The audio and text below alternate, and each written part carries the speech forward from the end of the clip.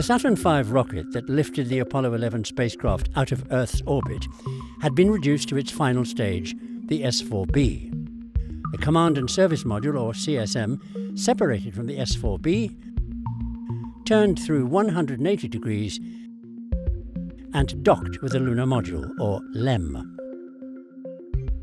The now combined CSM and LEM pulled away from the S-4B rocket, proceeding on its roughly 250,000-mile journey to the Moon during the translunar coast phase. Almost 3 days later, the spacecraft entered lunar orbit.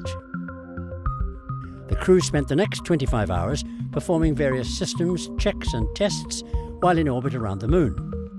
In preparation for landing, Neil Armstrong and Buzz Aldrin transferred to the LEM while Michael Collins remained in the CSM. The CSM undocked and separated from the LEM.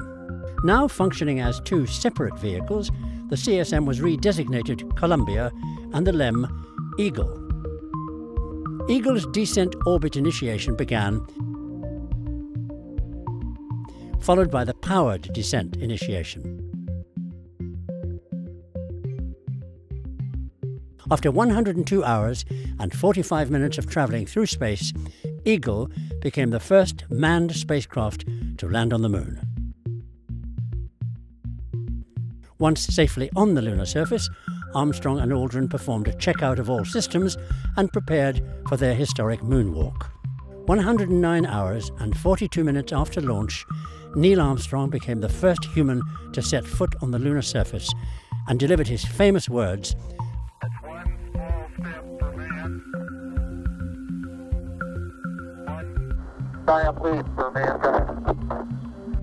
Aldrin joined Armstrong on the lunar surface shortly after, and the pair collected lunar surface samples and conducted experiments.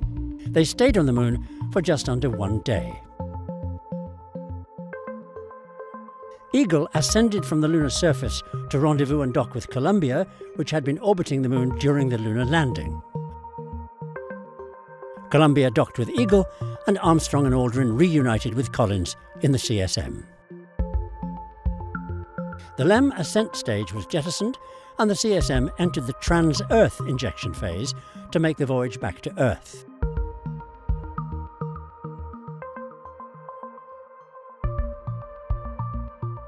The service section of the CSM was ejected before entering Earth's atmosphere.